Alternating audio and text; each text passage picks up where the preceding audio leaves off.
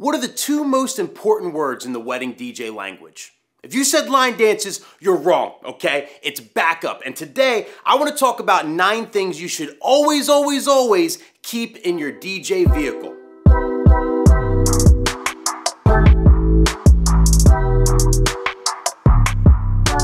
What's up, people? Welcome back to the channel. Thank you so much for joining me. So today, I'm gonna talk about 9 things that you have to keep in your vehicle no matter what. Never leave home without these. Let them live in your vehicle just like they live in mine. And trust me, one day, you'll thank me. By the way, I'm tired of watching all these YouTube videos that have a bunch of fluff in the beginning. I gotta skip ahead just to get to any of the good stuff. So we're gonna get right into it, people, okay? Product number 1, fix a flat. If you could see it. There it is. There it is. Now, if you don't know what fix a flat is, it fixes a flat. It's what it does. It's got this little tube. You hook the tube up to the tire, right? If your tire's going flat, you got a nail in it, whatever. It'll fill it with some shit. It pumps up your tire, and it gets your tire good enough to where you can make it where you're going. And this is super crucial. Let's say you're 10 minutes from the venue, maybe even 30 minutes from the venue, and you get a flat tire, and you don't got a lot of time to spare, or you don't want to waste the time, right? Put the fix a flat in there, pump that bad boy up, you're gonna get to the venue, you can load in, you could do the wedding, and you could deal with the flat tire after the wedding's done. I personally keep a can in every single car. I use the 20-ounce version, which is good enough for like bigger tires and whatnot. And you know, even if you like have a car with smaller tires, the 20-ounce will work for anything. I'd rather have overkill than not enough, right? I treat fix a flat just like I treat my sound. I'd rather have too much sound and just, bring down the volume a little bit than not have enough, and use, one of those speakers that, peak, for big rooms. You know what I'm talking about? You could purchase Fix a Flat online or any store that sells like, car stuff. Or I got mine off Amazon. I think I got 3 of these for 45 bucks. I'll put a link in the bio. Number 2 is an extra set of dress shoes. Now, I don't know about you people, but sometimes I forget shit. I've had to run to Kohl's many of times to buy shoes because I forgot my shoes. I just didn't put them in the bag. I left in a hurry for whatever reason. And I think keeping an extra pair of dress shoes in the car will pay dividends one day. And I'm not saying like buy a new pair. What I did is like I took like my my black pair and my brown pair that were like getting like older, you know what I mean, kind of worn out. When I replaced them with new pairs, instead of throwing out the old pairs,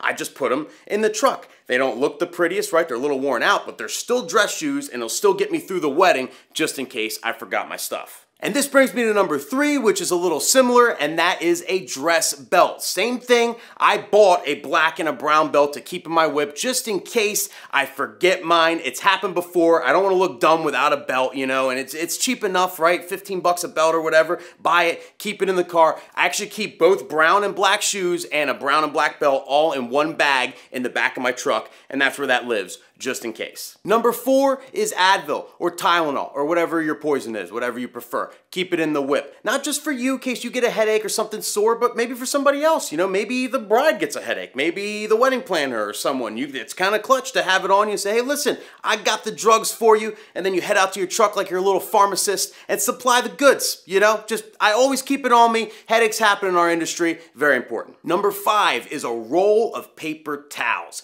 Me and Santi started doing this not too long ago, and it is a major key. Like a whole roll of brawny. Instead of keeping napkins in the glove compartment, you know what I mean? Keep a whole roll. There's way more in a roll than there is in napkins in a glove compartment. It works better, it's more absorbent, you get a spill, you gotta wipe your face, whatever. It just comes in handy to have paper towels, so I always keep at least 1 roll in my truck at all times. If it runs out, I grab another one from the kitchen and I toss it in there. So, do the same, trust me. Number 6, tablecloths. Tablecloths come in handy. You never know when you're gonna use one, right? I keep a couple black ones, big ones in my whip. I may or may not have gotten them from a venue by accident or just borrowing them temporarily. I mean, I don't know. You can order them offline too, obviously, but they're really good to have because let's say like you have to hide a case, but there's nowhere to put it. Slap a tablecloth across it, put it in the corner, no one's gonna see it. It'll just be covered with like a black tablecloth, looks more professional. I like to put like a black tablecloth over the back of my stuff, like behind my facade, to kind of like it just makes things look nice. You could always use it, and then worst case, if your paper towel runs out, you can wipe shit on that.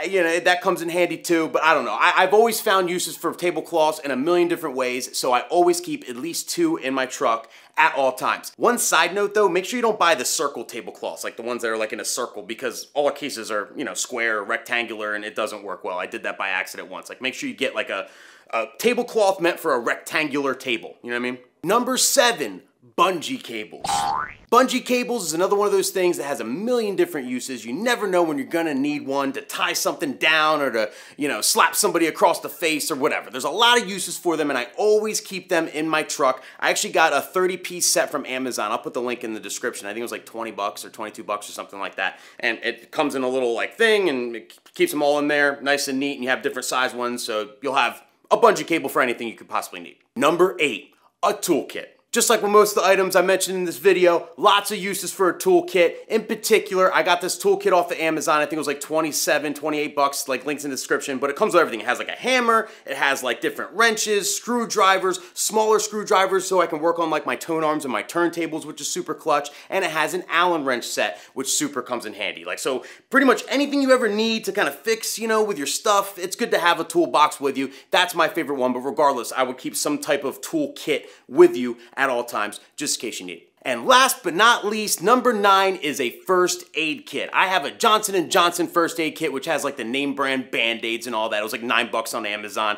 And it's got everything, like gauze and Band-Aids and sticks and Q-tips and alcohol swabs and all that stuff. In case you get a boo-boo, you're good to go. Now, if you're from down south or the Midwest, Oklahoma, Texas or whatever, maybe just, duct tape and whiskey or something, whatever works for you. But regardless, have some type of first aid kit, whatever works best for you in your vehicle in the case of a boo-boo or an emergency. Well, that's it, people. That's the 9 things that live in my car at all times. If you found any value in this video, do me a huge favor, hit the like button down there. It would mean a lot for the algorithms and whatnot. I'm posting videos every damn day pretty much, so definitely subscribe if you like what you're seeing. Huh?